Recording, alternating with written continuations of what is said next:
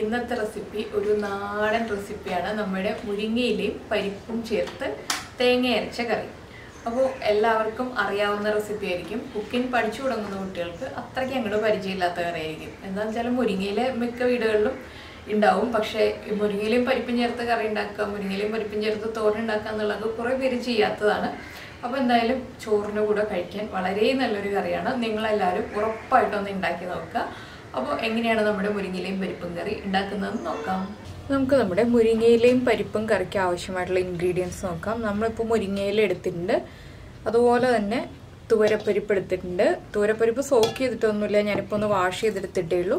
പിന്നെ തേങ്ങ ചിരവ് ചെയ്തെടുത്തിട്ടുണ്ട്. അപ്പോൾ ആദ്യം നമുക്കിതിലേക്ക് തുവരപ്പരിപ്പ് കുക്കറിൽ കുക്ക് ചെയ്തെടുക്കാം. എന്താണെന്ന് വെച്ചിട്ടുണ്ടെങ്കിൽ മുരിങ്ങയില വേഗം തന്നെ കുക്കായി കിട്ടുന്നതാണ്. തുവരപ്പരിപ്പ് കുക്കായി കിട്ടാനാണ് നമുക്ക് ഒരു വിസിൽ വേണ്ടത്.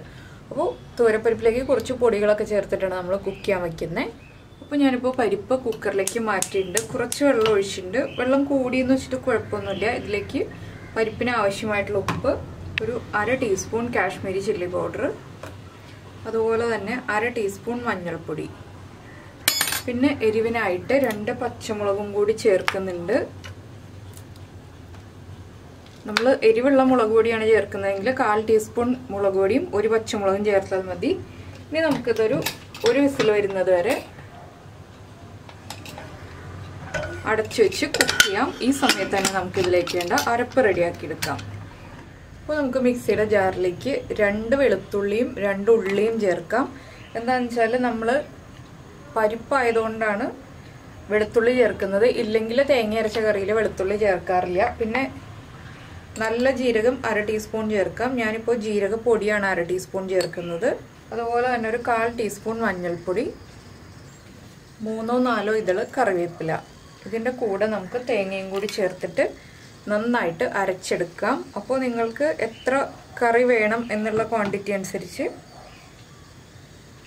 1.25 കപ്പ് മുതൽ 1.5 കപ്പ് വരെ തേങ്ങ ചേർക്കാം. അപ്പോൾ ഞാനിതൊന്ന് അരച്ചെടുക്കട്ടെ. ഈ സമയത്ത് നമ്മുടെ പരിപ്പ് കുക്കാവുകയും ചെയ്തോളൂ. അപ്പോൾ നമ്മൾ മുരിങ്ങയില ഒരു ചട്ടിയിലേക്ക് മാറ്റിയിട്ടുണ്ട്. ഇനി ഇതൊന്ന് കുറച്ച് വെള്ളം ചേർത്തിട്ടൊന്ന് കുക്ക് ചെയ്തെടുക്കാം. വെള്ളം തളിച്ചു കൊടുത്താൽ മതി, ഇല്ലെങ്കിൽ വെള്ളം ഒഴിച്ചു കൊടുക്കാം. നമ്മുടെ പരിപ്പിലുള്ള വെള്ളം അനുസരിച്ച് വെള്ളത്തിൻ്റെ അളവ് തീരുമാനിക്കുക. അപ്പോൾ ഞാനിപ്പോൾ ഒരു 3/4 കപ്പ് വെള്ളം ചേർക്കുന്നുണ്ട്. എന്താണെന്ന് വെച്ചിട്ടുണ്ടെങ്കിൽ നമുക്ക് കുറച്ച് ലൂസായിട്ടുള്ള ഗ്രേവി ആയിട്ടാണ് വേണ്ടത്. അപ്പോൾ മുരിങ്ങയില ഒന്ന് തിളച്ച് കുക്കായി വരട്ടെ. പിന്നെ മുരിങ്ങയില നന്നാക്കുന്ന വീഡിയോ നമ്മൾ ഇതിന് മുന്നേ ചെയ്തിട്ടുണ്ട് കേട്ടോ. മുരിങ്ങയില പരിപ്പ് തോരനിൽ ചെയ്തിട്ടുണ്ട്. അപ്പോൾ മുരിങ്ങയില എങ്ങനെയാണ് നന്നാക്കി എടുക്കുക, ക്ലീൻ ആക്കി എടുക്കുക എന്നുള്ളതൊക്കെ ഡീറ്റെയിൽ ആയിട്ട് പറഞ്ഞിട്ടുണ്ട്. അതുകൊണ്ടാണ് ഞാൻ പറയാതിരുന്നത്. മുരിങ്ങയില ഒന്ന് ആവി കയറി ഒന്ന് ചുരുങ്ങി വരട്ടെ. അപ്പോൾ നമ്മുടെ മുരിങ്ങയില ഇപ്പോൾ ആവി കയറി തുടങ്ങിയിട്ടുണ്ട്, നന്നായിട്ട് തിളയ്ക്കുന്നുണ്ട്. ഇതിലേക്ക് നമുക്കിനി നമ്മൾ വേവിച്ച് വെച്ചിരിക്കുന്ന പരിപ്പുണ്ടല്ലോ, ഇതും കൂടി ചേർക്കാം. ഈ പരിപ്പ് നന്നായിട്ട് ഉടഞ്ഞു പോയി എന്ന് വെച്ചിട്ട് കുഴപ്പമൊന്നുമില്ല കേട്ടോ. നമുക്ക് ഉടഞ്ഞു കിട്ടുന്ന രീതിയിലാണ് പരിപ്പ് വേണ്ടത്. ഞാൻ കുറച്ച് വെള്ളം കൂടി ചേർക്കുന്നുണ്ട് പരിപ്പിലേക്ക്. ആ കുക്കറിൽ ഉള്ള പരിപ്പ് മുഴുവനായിട്ട് ഇങ്ങോട്ട് വരാൻ വേണ്ടിയിട്ടാണ് ഇങ്ങനെ എടുക്കുന്നത്. അപ്പോൾ ഇനി മുരിങ്ങയിലയും പരിപ്പും ചേർന്നൊന്ന് കുക്കായി വരട്ടെ. ഒരു 5 മിനിറ്റ് മാക്സിമം മതി. മുരിങ്ങയില വേഗം തന്നെ കുക്കായി കിട്ടും. അപ്പോൾ ഇത് കപ്പളവിൽ പറയുകയാണെങ്കിൽ ഒരു 4.5 കപ്പ് മുരിങ്ങയിലയാണ് ഇട്ടുള്ളത്. അത് നമ്മൾ കുക്ക് ചെയ്യുന്നതിന് മുന്നേ നമ്മൾ അടർത്തി എടുത്തപ്പോൾ ഉള്ള അളവാണ് ഞാനീ പറഞ്ഞത്, 4.5 കപ്പ് എന്നുള്ളത്. കുക്കായി വരുമ്പോൾ വേഗം തന്നെ മുരിങ്ങയിലയുടെ അളവ് കുറയും. അതനുസരിച്ച് നമ്മൾ മുരിങ്ങയില ആഡ് ചെയ്യണം. ഇനി ഒരു 5 മിനിറ്റ് ഇതൊന്ന് മീഡിയം ഫ്ലെയിമിൽ നിന്ന് കുക്കായി വരട്ടെ. അപ്പോൾ നമ്മൾ മുരിങ്ങയിലയിലേക്ക് ഉപ്പ് ചേർത്തിട്ടില്ല. എന്താണെന്ന് വെച്ചാൽ പരിപ്പിൽ ഉപ്പ് ചേർത്തിട്ടുണ്ട്. നമുക്കിനി അരപ്പും കൂടി ചേർത്തിട്ട് ഉപ്പ് ആവശ്യമാണെങ്കിൽ ആഡ് ചെയ്ത് കൊടുക്കാം. അപ്പോൾ നമ്മുടെ മുരിങ്ങയില ഇപ്പോൾ കുക്കായിട്ടുണ്ട്. നമുക്കിതിലേക്ക് നമ്മൾ അരച്ചു വെച്ചിരിക്കുന്ന അരപ്പ് ചേർക്കാം. അരപ്പ് ചേർക്കുമ്പോൾ ലോ ഫ്ലെയിമിൽ വെച്ചിട്ട് ചേർക്കുക. ഇനി അരപ്പൊന്നും തിളയ്ക്കാതെ ഇളക്കി കൊടുത്തുകൊണ്ടേയിരിക്കുക. അപ്പോൾ നമ്മൾ വെള്ളത്തിൻ്റെ അളവ് നോക്കുക. ഇത് പരിപ്പായതുകൊണ്ട് കുറച്ചൊന്ന് തിക്കായി വരും. അതിനനുസരിച്ച് നമ്മൾ വെള്ളം ആഡ് ചെയ്ത് കൊടുക്കണം. നന്നായിട്ടൊന്ന് ആവി വരുന്നത് വരെ ഇളക്കി കൊടുക്കുകയും ചെയ്യണം.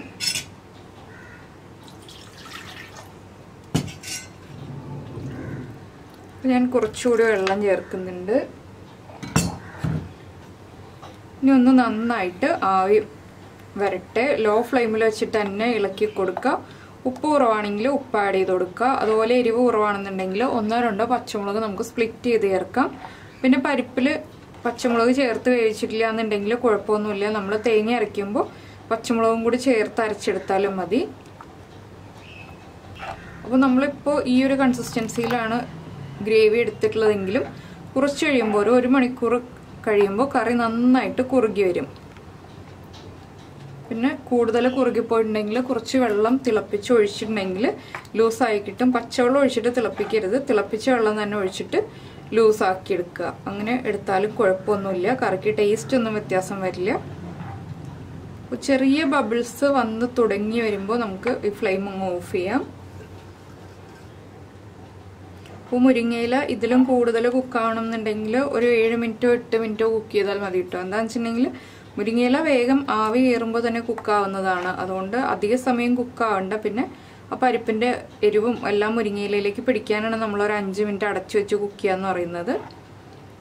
അപ്പോൾ കറിയിൽ നിന്ന് ആവി വന്ന് തുടങ്ങുന്നുണ്ട്. ഒരു 2 മിനിറ്റ് നമ്മൾ കൈയെടുക്കാതെ ഒന്ന് ഇളക്കി കൊടുത്തിട്ടുണ്ടെങ്കിൽ കറക്റ്റായിട്ട് ആ അരപ്പൊന്ന് കുക്കായി വന്നോളും. ഇല്ലെങ്കിൽ തേങ്ങയുടെ ആ ഒരു പച്ചച്ചുവ നിൽക്കും. ആ മഞ്ഞൾപ്പൊടിയുടെയും വെളുത്തുള്ളിയുടെയും ഒക്കെ ആ ഒരു റോ ടേസ്റ്റ് ഉണ്ടാവും. അതുകൊണ്ടൊന്നത് കുക്കായില്ല എന്നുണ്ടെങ്കിൽ നമ്മുടെ കറിയുടെ ടേസ്റ്റ് കറക്റ്റ് ആവില്ല. ഇപ്പോൾ നമ്മുടെ കറിയിൽ നിന്ന് നന്നായിട്ട് ആവി പൊങ്ങി വരുന്നുണ്ട്. ഞാനൊരു 2 മിനിറ്റ് ഇതുപോലെ ഇളക്കി കൊടുത്തുകൊണ്ടിരിക്കുകയായിരുന്നു. ഇനി നമുക്കിതിലേക്കുള്ള വറവ് ചേർക്കാം. ഇപ്പോൾ നമ്മുടെ വെളിച്ചെണ്ണ നന്നായിട്ട് ചൂടായിട്ടുണ്ട്. നമുക്കിതിലേക്ക് കടുക് ആഡ് ചെയ്യാം. 1 ടീസ്പൂൺ കടുകാണ് ഞാനിപ്പോൾ ചേർക്കാൻ പോകുന്നത്.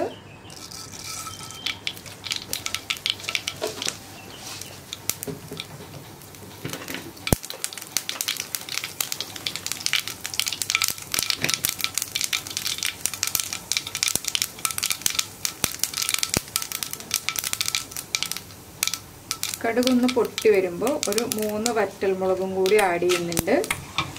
ഈ വറ്റൽമുളകിൻ്റെ കളർ മാറുന്നതിന് മുന്നേ തന്നെയായിട്ട് കുറച്ച് കറിവേപ്പില,